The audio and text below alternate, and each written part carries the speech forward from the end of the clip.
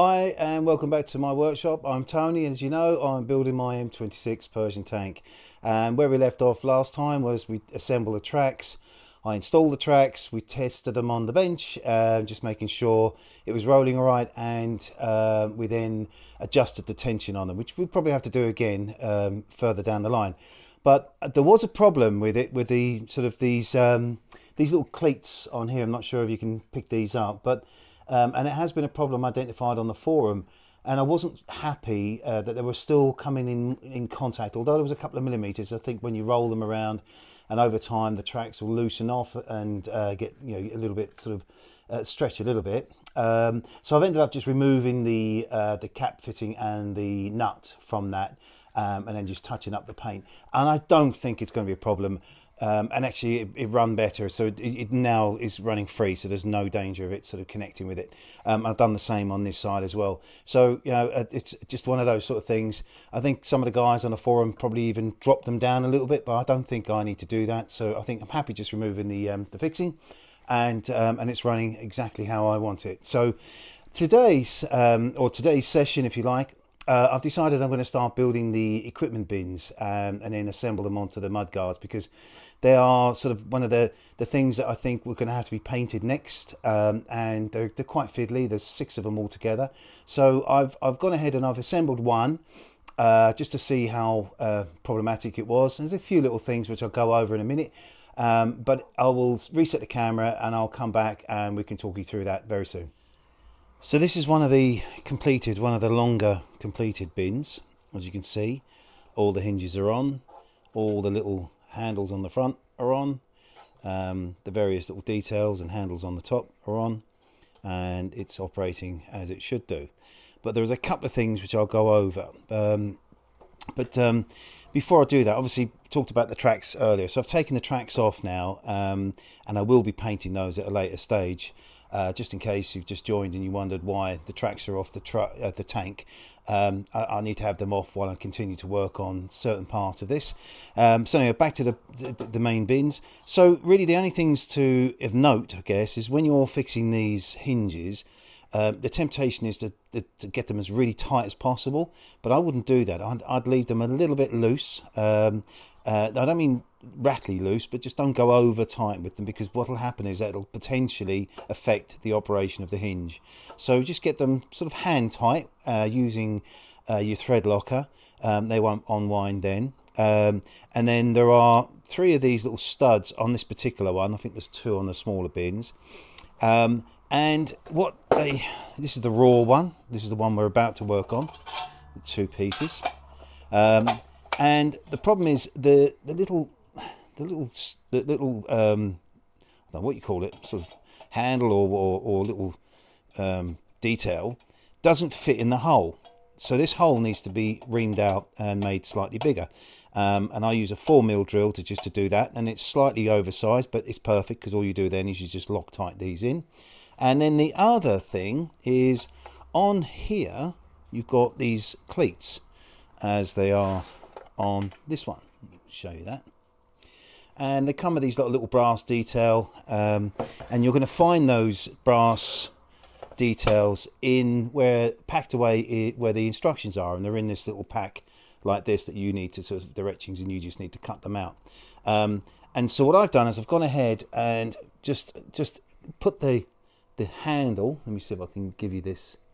I've put the handle already inside the brass detail, so that just makes it nice and easy to position that and glue it onto the side of the bin. However, these holes are just a little bit too small for the diameter of these little pins, these little handles here. So I've opened them up with a 1.5mm drill, all 8 of these, and then they fit in perfectly. And that is about it. It's as simple as that. So I'm going to do a little bit more work. I won't bore you, but I'm going to do a bit more work on the hinge. Then we'll come back. I'll probably do this in real time so you can see what I'm going to do, and then I'll carry on, build all the other bins, but my son will probably speed the whole process up. So first things first, just going to open up these holes using a high-speed metal drill bit, and it's 1.5mm.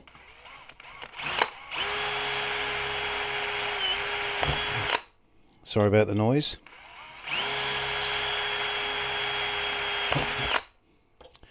Now they will be slightly bigger than you need, but I think that's alright. I'd rather be, you know, fit these comfortably rather than trying to force them in.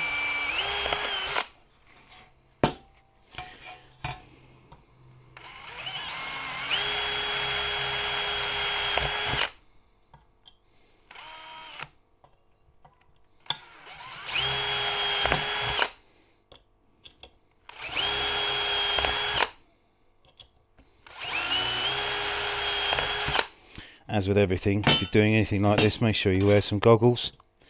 I've got my safety glasses on, and make sure you don't put your hands behind, so when the drill goes through, there's no danger of you accidentally hitting your hand.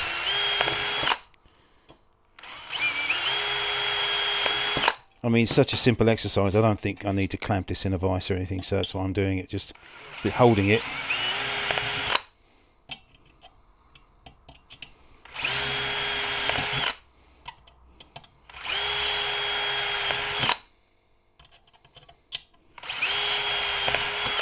And that's that. So what I'm going to do now on my bench, I've got my bench sander, and that's a little bit rough there where they've gone through the hole, so I'm just going to give that a, so excuse me for a minute.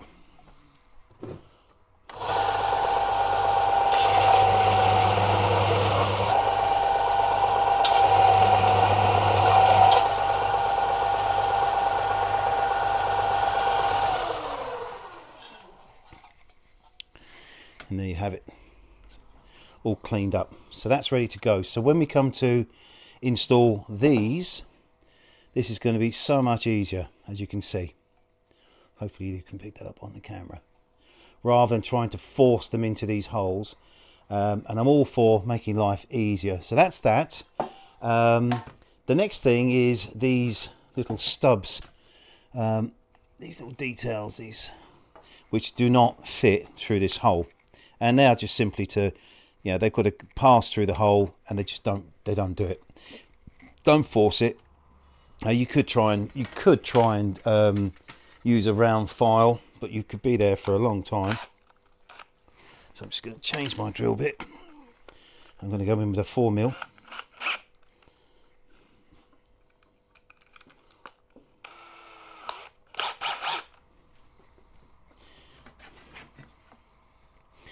And what I'm going to do is I'm just going to position that over the side of my bench.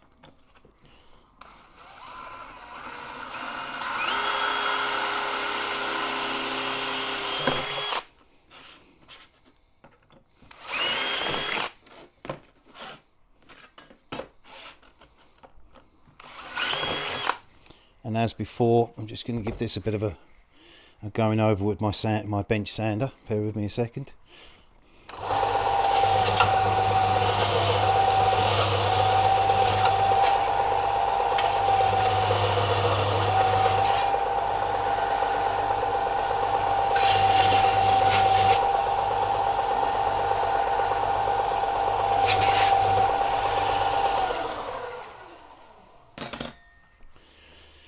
And that's all clean there, so that's all ready to go.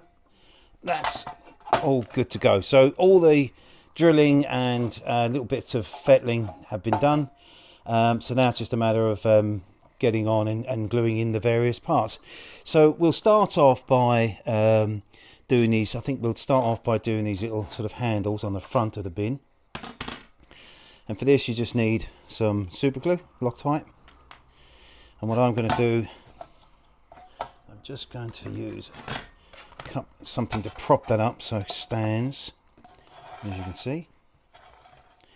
I'm just going to apply quite a liberal amount to these first four, and then I hope this comes out all right in the camera. That's the first one in. Next one going in now. Do the last two of this side. I think I've got a visitor. Hello, mate. You're on. You're right. I will help you in a minute, darling. Sorry, that's my grandson. I'm just talking to the camera. Give Grandad a couple of minutes and I'll be with you, okay? Good boy. That's my little grandson. Wait a minute. That's the last two just going on now. You can see how nice and easy this process is, having now re-drilled the holes and made them bigger. And you know what, if they're not perfectly straight, it doesn't really matter because you're not going to notice. So that's all 8 of those now installed. I'll leave that. I'll go and attend to my grandson and we'll carry on afterwards. A few moments later. Right, I'm back with you now. You know, just a 3-year-old, minor problem, bless him. He's fascinated with the tank. So just putting a little bit of Loctite on those, and again, because we've opened up the holes, it makes life so much easier. Just laying it flat on my bench. And position those in, just lift it up, make sure they're all in, and they are, and that's it. There is another detail of the handle, which this is, sorry, here, but I'm going to wait until I've got the hinges on before I do that. So now we can start thinking about doing the hinges.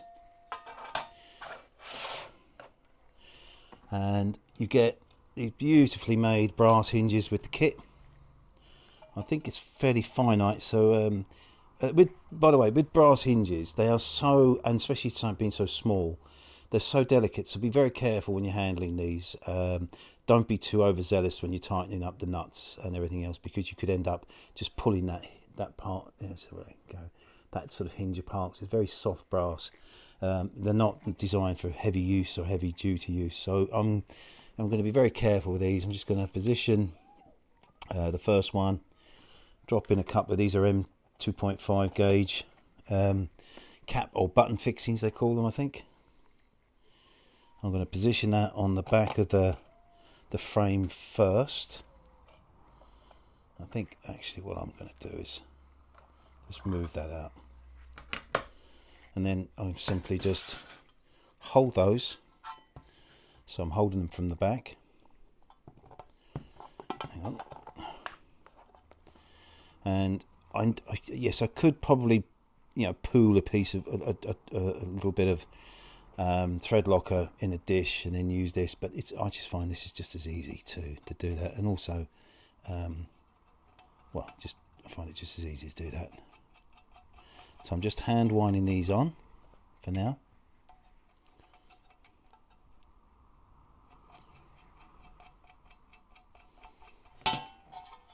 So that's that. I'll probably do the same all the way along, actually. Making sure that the knuckle of the hinge is upright, so on show.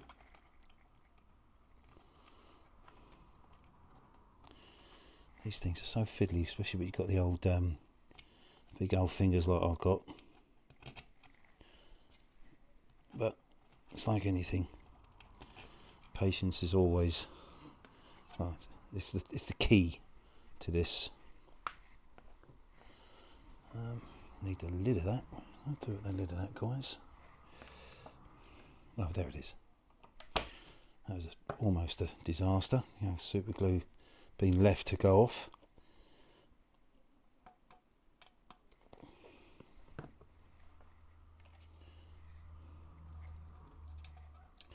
I'm sorry if you can't actually, you know, see the detail of this, but hopefully you get the gist of it.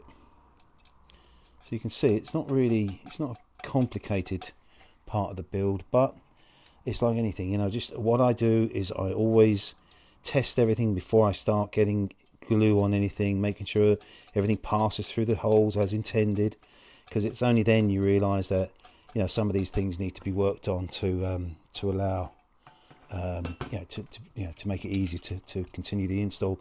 The last thing I'd want to do is start gluing everything up and then realize that I've got to drill holes out and what have you. Once I get this one done, I will speed the whole thing up with Yeah, I think we're going to be here for a month of Sundays. This is yet another fairly repetitive job. I mean, not anywhere near as repetitive as the tracks, but and there's a few more in the pipeline. I think the grills for the top of it are quite painstaking as well, but that's going to be for a wet afternoon or wet day, so I don't miss any of this glorious sunshine that we've got right now in the UK.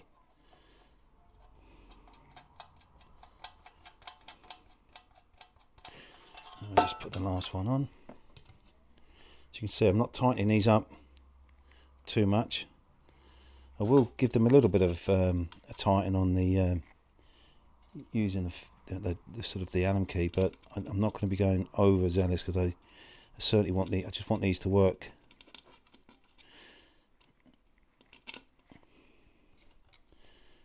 as intended. They're quite smart actually, as the way they've constructed these Armortek is quite nice.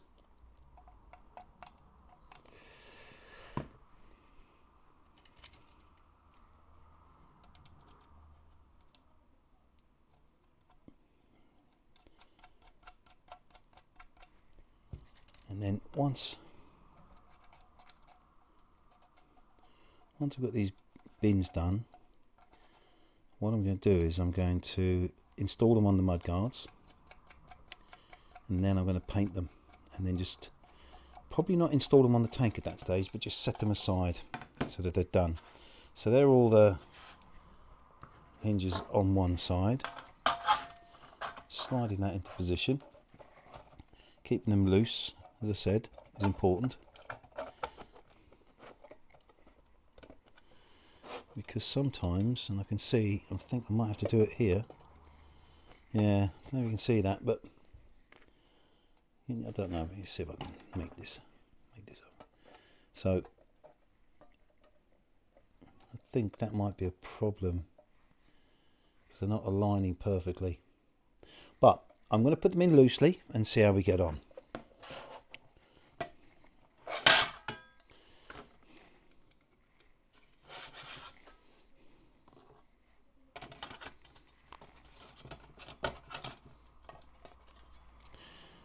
Sorry guys, bear with me. A bit of brain fog. So I'll put that. We'll start with this one, I think. Yep.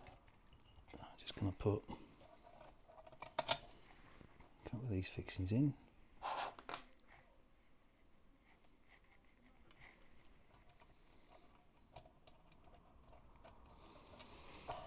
Oh dear.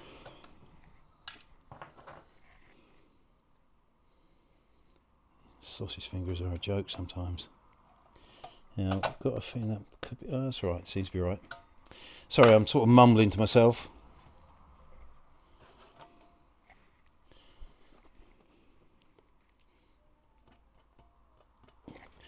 So I'll probably carry on doing this, and I'll come back to camera just before we get cracking on the other bins.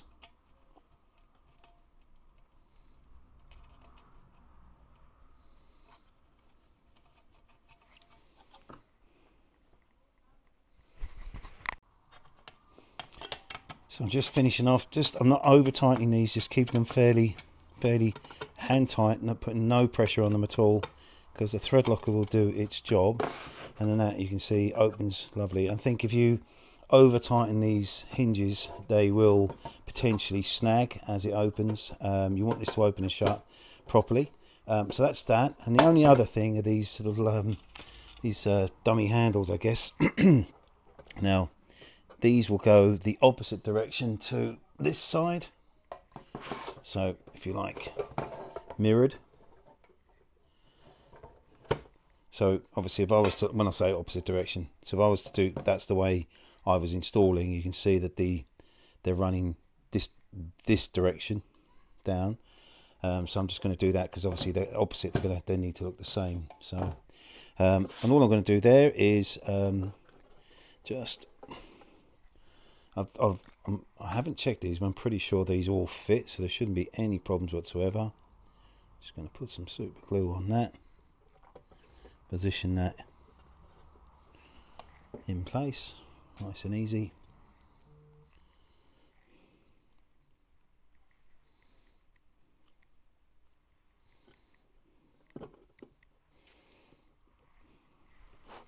Right, so that's just eye it here and it'd be fine.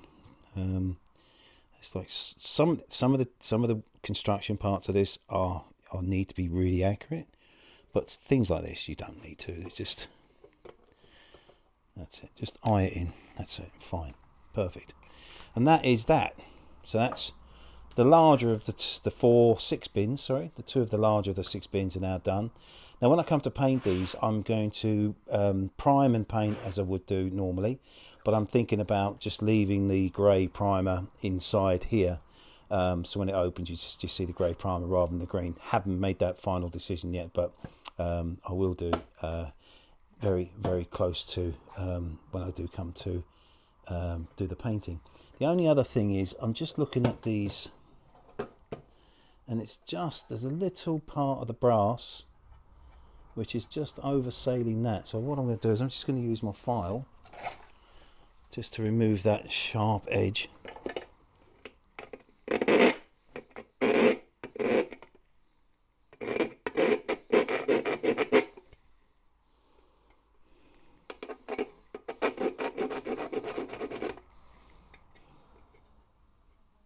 That's that one. Yeah, it's just, that's how, I don't know if you can see in the camera, but well, I'm taking it away from you. Sorry, there we go. It's just this piece here where the angle. Now, I don't know if that's actually going to have any detrimental effect at all, so I don't want to risk it.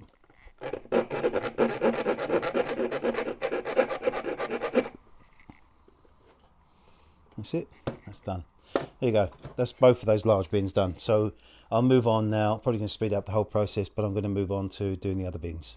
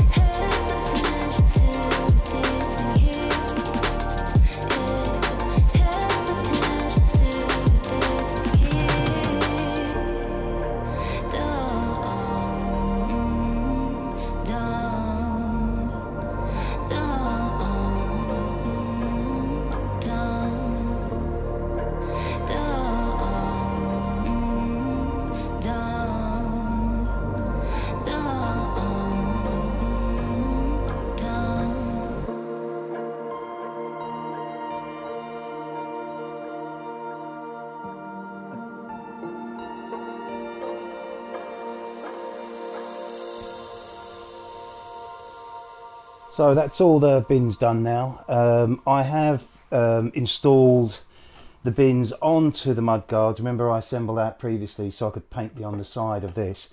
I haven't filmed this because it's really straightforward, so I thought I would just go over some tips really with you. So they've gone on really well. Don't forget these are tapered, the two end ones are tapered, so if they look odd, they're meant to be odd. They are tapered for a reason. They're all operating as they should. These are just I think they're M3 6mm cap fix or button fixings that bolt these onto the main mud guard. So a couple of things of note. So these brackets, although they appear all to be the same, you have to make sure you install them correctly, and it is quite clear on the instructions if you follow the instructions carefully.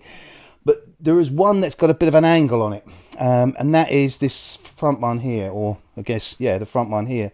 It's got a bit of an angle, so just be careful. Mark them up if you like before you install them to make sure they are going in the right position.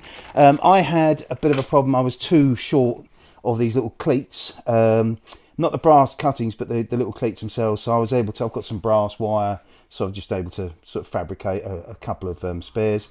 And then the only other thing I think is worthy of note is obviously at some point the skirting is going to have to go on. Sorry, the skirting is going to have to go on the edge here. However, I think that's going to be really difficult to do. So what I've done is I'm not sure if it's going to come out well enough on the camera, but I will try. So just checking. I don't know if you can see. I've actually cleaned off the paint and super glued all the M2.5 nuts along here, so it's going to make life easier when I screw through with the skirting. I'm not going to have to fiddle around holding the nut behind. So that's something I would recommend you do. I'm not sure if that's come out all that well on there, but I think it is. Sorry. And that's it. And then the only other thing I did was we just sort of went ahead and did a bit of a test fit on it. You remember, obviously we had a problem with the hull. That seems to fit quite nicely. All the holes are lining up.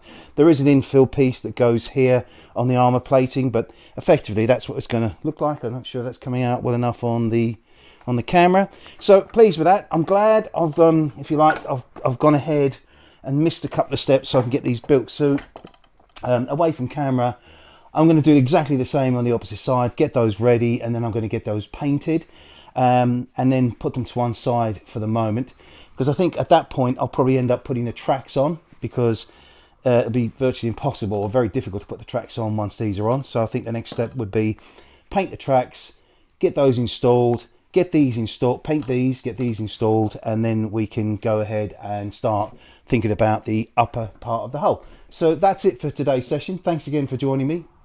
If you like this, thumbs up. If you're new to my channel, please subscribe, or if you haven't subscribed before, please do, because it means a lot to me.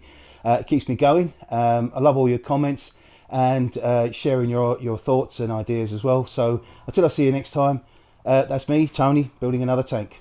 Thank you.